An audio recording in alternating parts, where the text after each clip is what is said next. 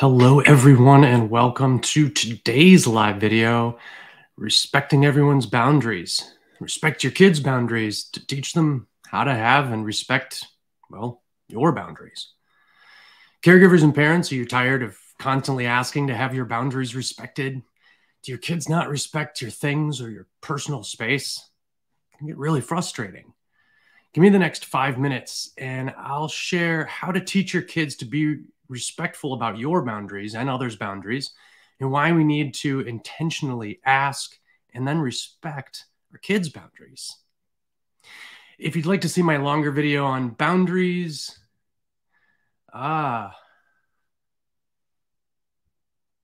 interesting.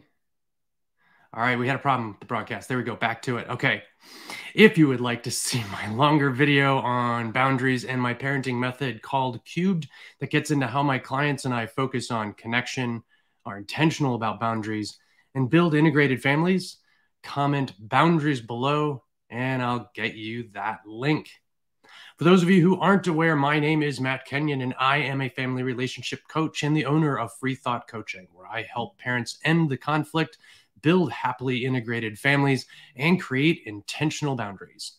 My promise is that there is always at least one strategy, tip, tool, or piece of advice that you can use right after watching my videos. So we all have boundaries that we need respected, right? Parents, kids, everybody. In order for us to have our boundaries respected as parents in our homes, we have to teach this skill. It's not a natural thing, but it is a skill that is key to being successful in life. One of the best ways to teach our kids to respect our boundaries and others is to ask them about their boundaries and then show that we will respect their boundaries. I mean, let's face it, every human being has a need for boundaries, even our kids. In fact, some might even argue some animals have needs for boundaries too, right? So respect our own and the boundaries of others is really the goal here, because that is a fundamental skill to being a successful adult. But yet it seems to get overlooked, not only in parenting books, but in school and other places. So how do we do this? Well, rule number one is make sure they are clear. And we can do this by involving our kids in writing down the boundaries. Sit down with them, write them down together. That way they're involved in this process. We can ask our kids to repeat back to us the agreement or the boundary that we just discussed. Or, maybe we just discussed it and came up with it, or maybe it's about ready to become relevant. Say, for example, you have a teenager who's about ready to drive out to go out and hang out with some friends with your car. You may want to ask, hey, what time is the car supposed to be back? 9 o'clock. Cool. And what is the consequence that we've agreed to if the car is not back by 9 o'clock?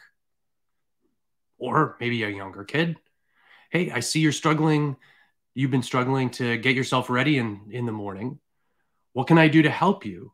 And then the follow-up, what will be the consequence, do you think, if you're not ready to go to school on time when the bus comes? Rule number two, stick to them. How will you ensure natural consequences, right? If you stick to these boundaries, which can be difficult, how will you have natural consequences? And that doesn't mean grounding them if they did something that's completely unrelated to leaving the house without permission. It's natural consequences. It's, hey, you broke the vase. Now you have to figure out how to repay for the vase, or you broke the window, or my car got into an accident and now I have to pay my deductible to my car insurance. Now you have to pay that deductible. And help your kids make their own boundaries, right? Sit down with them and ask them what are their boundaries.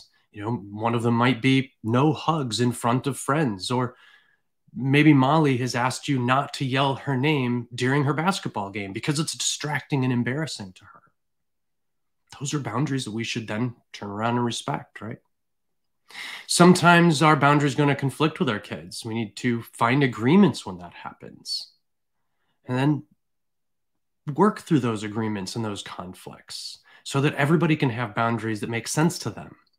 Use a reasonability test. That way you can know whether you're being reasonable about holding your guns or if this is really a case where you should maybe give a little. Just take some time, sleep on it, be intentional, and think about the bigger picture of these boundaries and how they affect everything that's going on in your life. And then make effort not to violate anybody else's boundaries that they've asked for. Unless, of course, it's a matter of safety, life limb kind of thing. And then if you have the time, double check with someone else to make sure that you're being reasonable. Sometimes we get emotional about our boundaries and we forget to be reasonable. Remember, this is a marathon, not a sprint. Show empathy and compassion instead of setting the child straight about the rules. Help them understand and make agreements as you go. Do not try to do it all at once. It will get easier as you go. And then teach this lifelong skill by modeling it for them and giving them the opportunity to see both sides of the situation. In the long run, all of this effort at being clear, helping your kids understand yours and their boundaries will pay off in the end. To see my longer video on boundaries and my parenting method called Cubed that gets into how my clients and I build connection, are intentional about boundaries, and build happily integrated families, comment #boundaries below and I will get you that link.